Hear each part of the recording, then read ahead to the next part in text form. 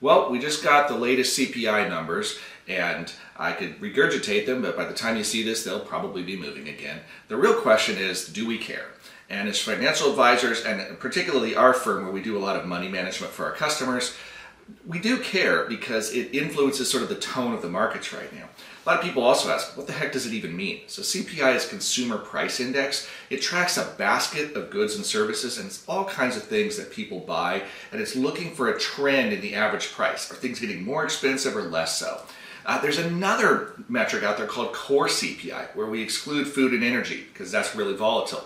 And most of us roll our eyes because you think, yeah, but food and energy is a lot of what makes things so expensive today. So don't think I don't understand that. We get it, right? But what is the bigger thing? Well, it has a trend in how money is being priced. How much is it going to cost to get a mortgage or a car loan or student loans? All of those things sort of get baked into inflation, and we've seen a lot of really high inflation lately. So that the market is hoping to see CPI go down right now.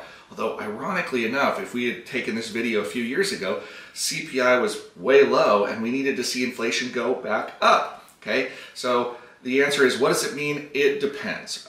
We do not sort of wait on the next CPI indicator to make decisions for our investors. Over the long run, that tends to work itself out. And in the short run, who knows? So if you're a trader, you probably care about the CPI. But if you're a long-term investor, it's interesting to know, but hopefully it's not the tail wagging the dog.